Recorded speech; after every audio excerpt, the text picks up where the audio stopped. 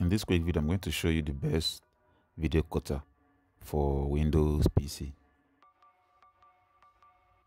It's not a professional video editor or anything, just for cutting your video clips. Maybe if you want to share your video on social media or WhatsApp status or whatever you want to do. This is the easiest way to do it with Bandicoot. You just import your videos as usual. I cut mostly gameplay videos. We're using this app for years. You highlight where you want to cut the clip you want to cut.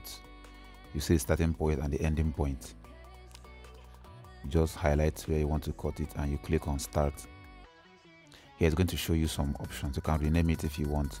Click on high speed. Use high speed mode, which is recommended by the software. It's going to use your hardware acceleration of your PC. Then it's going to cut the video for you, as simple as it is. You're going to see your clip with no quality loss, just the section where you cut from the clip. So anyway, that will be all for this video. See you guys in the next one. Peace.